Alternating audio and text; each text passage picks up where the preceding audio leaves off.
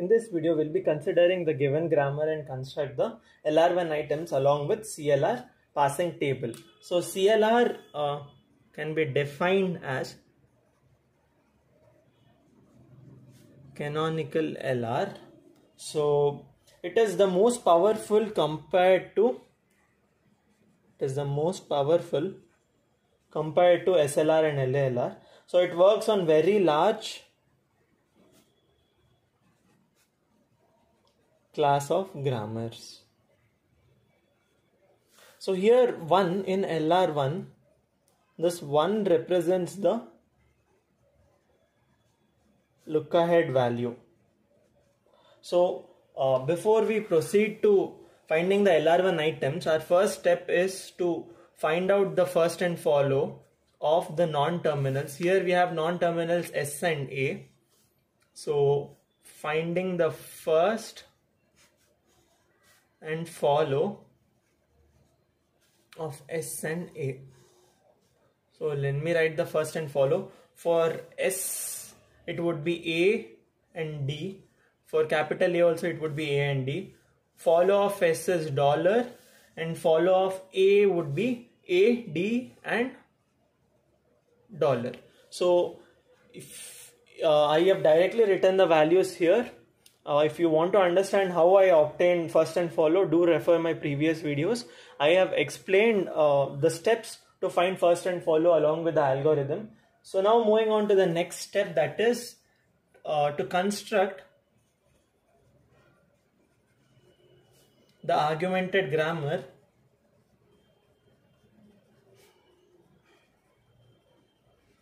G dash.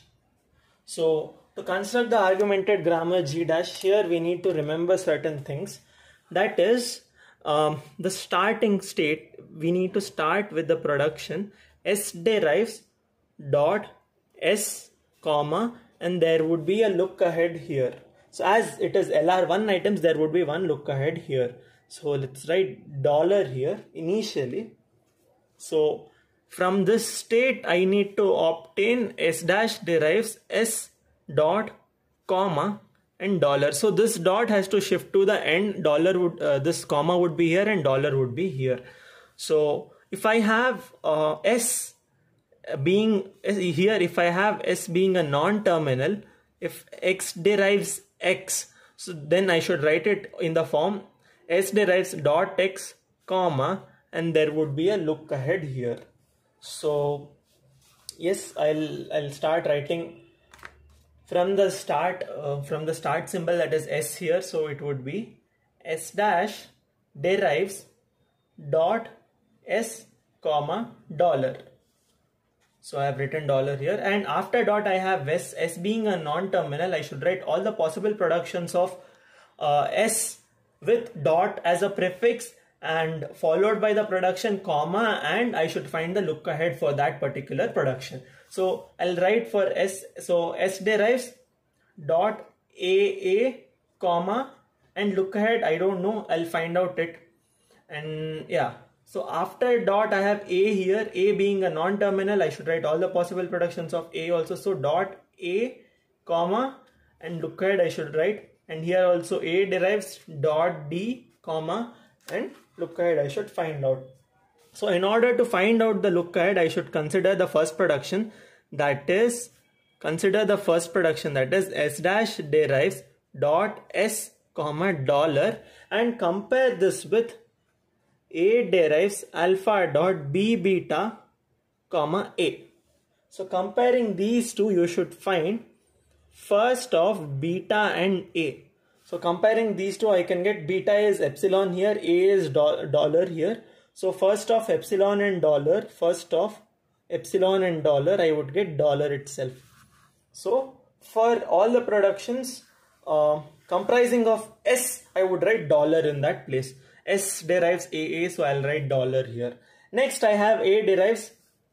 Next I have this S derives. I'll take S derives dot AA comma dollar and compare this with the equation. Then I'll get first of beta A.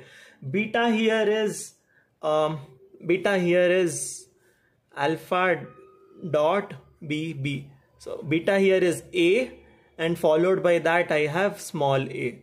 So first of a and dollar. So first of a would be considered, first of a is a and d. So for all a productions I should write a and d as look ahead.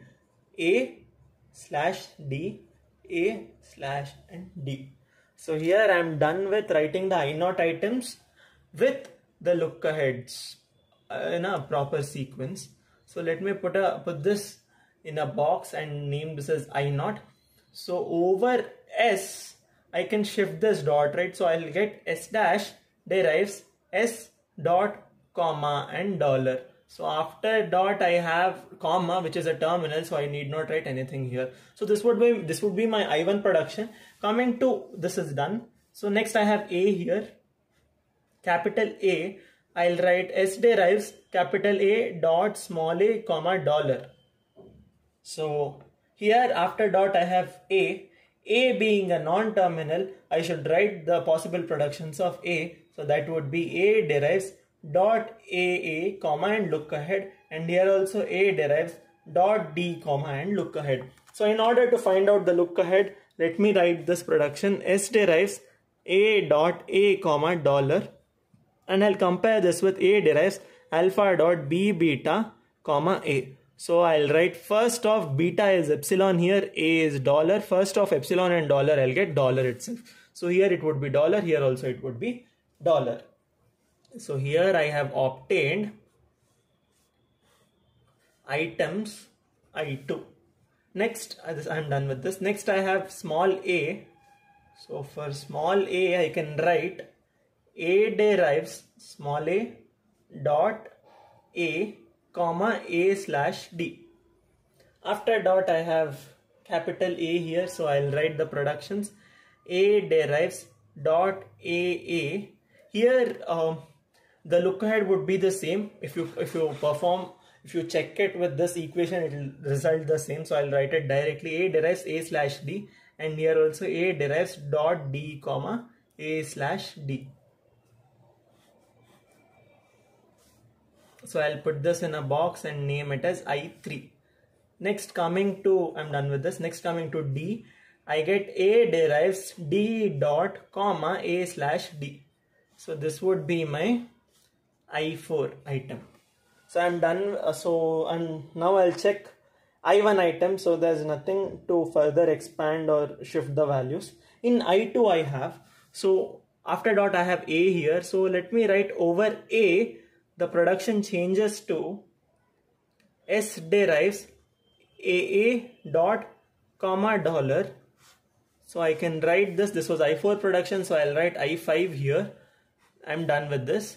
Next I have small a. So over small a I can write A derives A dot A comma dollar. A dot A comma dollar. So after dot I have AA being a non-terminal. Let me write the expansion. A derives dot AA comma dollar, and A derives dot D comma dollar. So this is I6. Next over D I would get I4 itself. No, I won't get I4, sorry. So over production, over the D, over the terminal D, I would get A derives D dot comma and dollar.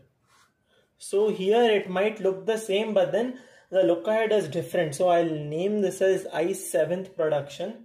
So I'm done with I1 and I2. Now I'll check for I3. So for I3, after dot I have A here. So over A, I would get A derives AA comma dot comma A slash D. I'm done with this. So I'll put this in a box and name this as I8 production. Next coming to this, the second one, over small a, I'll write it as A derives A dot A comma A slash D. A dot A comma A slash D is similar to I3, right? So instead of writing here, I'll write I3 here. So I'm done with this. Now I have A derives dot D comma A slash D. So over D, I would get I4 itself. So I am done with I1, I2, I3 and I4, checking I1, I2, I3, I4. I5 you can't expand it further. I6, yes, it's possible to expand I6. So let me write for I6. So I6 over capital A, I would get A derives AA comma dot dollar, AA comma dot dollar. I'll put this in a box. This was I8, so I'll name this as I9. So over small a, I would get small a dot a comma dollar. Small a dot a comma dollar is similar to I6 itself, so I'll write I6 here. And over D, I would get I7 here. So here I'm done with checking for I6. Now if you look at I7, I8, no, it's not possible. I9 also it's not possible. So I have constructed the argumented grammar for the given G value, for the given grammar G. So here I am done constructing the CLR parsing table. That was my next step. So now I'll start filling the values from the argumented grammar. So firstly, from the I0 production, I0 over S, I would get I1. I0 over S, I would get I1. In the go to part, I'll write all the non-terminals, and in action part, I'll write all the terminals. So from I0, it is going to I1 over S. So yes, from I0 it is changing, from I0 over A it becomes I2. So 2 here. Then coming to the terminals here, I0 over small a, it would shift to I3. I0 over small a, it would shift to I3. I'll write S of 3, shift 3 or S3. I0 over D, I would get I4. I0 over D, I would get I4, that is shift of 4. So yeah, coming to I1, no. I2, I0, there's nothing further deriving, no. I2 over capital A, I would get I5. I2 over capital A, I would get 5. I2 over small a, I would get I6. I2 over small a, I would get S6. And I2 over D, I would get S7. Coming to I3, I3 over capital A, I would get S8, or sorry, 8. I3 over capital A, I would get 8. And then I3 over small a, I would get S3. I3 over A, I would get S3. And I3 over D, I would get S4. Coming to I4 no. I5 not possible. I6 over capital A, I would get I9, that is 9. I6 over small a, I would get S6. I6 over D, I would get I7, that is shift of 7. I7 no, I8 is not possible. So I am done with shifting of the non-terminals and the terminals here. Now I need to remember one thing, that if the production is of the form S derives S dot comma dollar. So if it is of this form, then in action here S is the start symbol. Then in action part I can write that production number, that item number comma dollar should be filled as accept. So if you check, S dash derives S dot comma dollar is in I1. So I1 over dollar, I should write accept here. Next I have, if the production is of the form A derives alpha dot comma A, then I should write in the action, I should write action of that production number comma whatever is there in the look ahead part here. So the look ahead part here should be equal to reduce of A derives alpha. Here the production number should be written. So explaining this by taking the examples here. So firstly I'll take I1. So I1 is of the form A derives alpha dot comma A. But then here there's one condition, that is A should not be the start symbol. So you can't consider I1. So I'll take I4 now.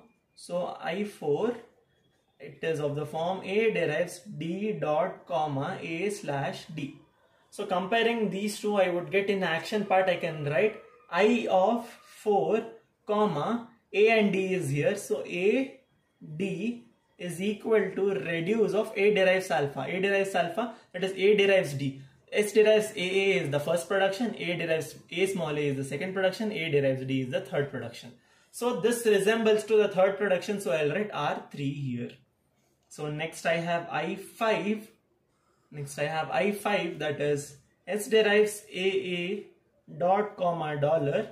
So I can write I5 comma dollar. Here a dollar is there. So equal to R of S derives AA is R1. Next I have I6, not possible. I7 I have. It is of the form A derives D dot comma dollar. So I can write I7 comma dollar is there here is equal to reduce A derives D. A derives D is the third production, right? After 7 I have I8 here. So let me write for I8, that is A derives AA dot comma A slash D. So I can write I8 comma look ahead part, that is A and D should be equal to reduce of A derives A small a. A derives A small a is the second production, so I'll write R2 here. Next I have I9 here, that is of the form A derives AA dot comma dollar. So I can write I9 comma in look ahead I have dollar is equal to A derives A small a is the second production, so I'll write R2 here. So I am done with finding the reduce part. Now let's fill the values in the table here. So I4 comma A. I4 comma A I should write R3. I4 and D I should write R3. I'm done with this. 5 and dollar I should write R1. 5 and dollar I should write R1. I'm done with this. Next I have 7 and dollar R3. 7 and dollar R3. Done with this. 8 and A. I8 and A R2. I8 and D R2. I9 and dollar R2. So I am done filling the values in the table. So if you look at the parsing table, there are no multiple entries or any conflicts occurring in each single cell. So I can say that the given grammar is CLR. So CLR or LR1.